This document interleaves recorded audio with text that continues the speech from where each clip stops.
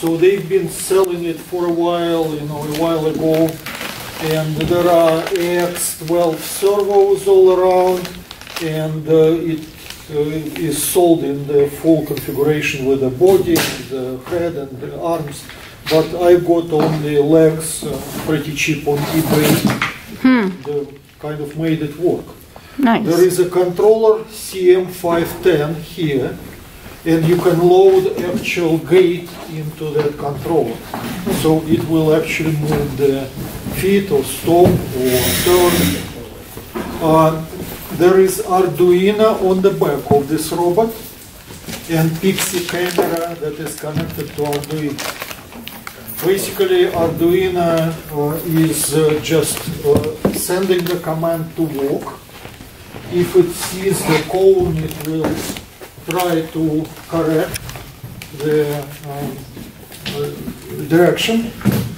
If it is too close, it will stop and initiate the turn, or the turn will be initiated by the timing. So there are several ways, kind of fail-safe plan for that whole thing.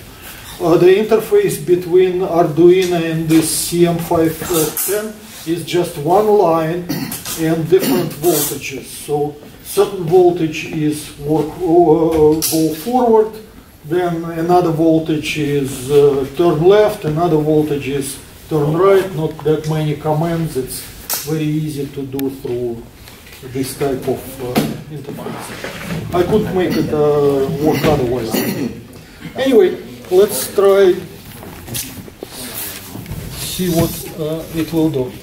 Now what I'm doing now is I'm initiating the boot up sequence on the CM510, and it does the original initial posture, and then I will turn the Arduino, and after a little bit of kind of connecting and waiting for about 6 seconds, it will start walking, and hopefully it will not fall down, but it will walk in, it will not walk in a line, it will divert, and hopefully now it sees the cone, and when the cone is way too off the front view, it is supposed to stop. The red light turned off.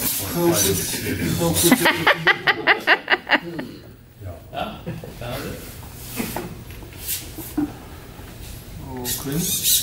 Ah, there you go.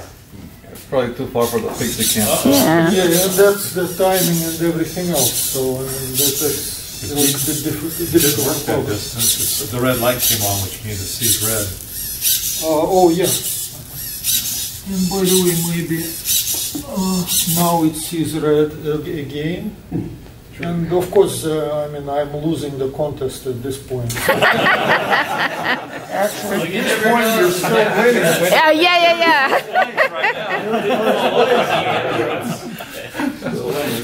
Well, the contest doesn't say I cannot win. No, it doesn't say anything about the color. I could be wearing red pants, for example.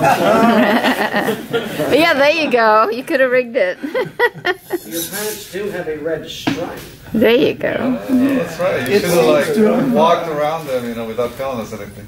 What do you think it's doing? Yeah, go stand in front of it. See if it follows you. all I can do is to move cone a little bit here and there. Yeah, it has its own mind, that's for sure. I actually adjusted the turning sequence, the correction sequence.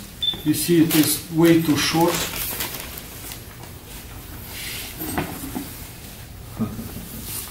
It just makes one step and that's it. Is that 3 servos on each leg? It is 1, 2, at least 4, I guess. Yeah. 4, yeah. You know, but when you assemble it and you run that CM510, you kind of tend to forget what went into it.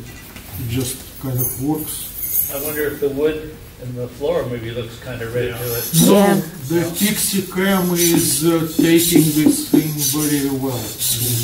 it's very discriminating.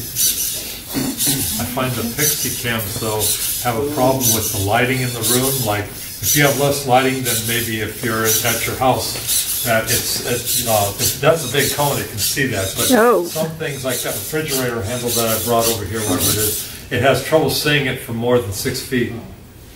Too close to the cone, so the cone lighting was effect big in the any Yeah. camera operation. It's supposed to go back, but it doesn't. Whatever.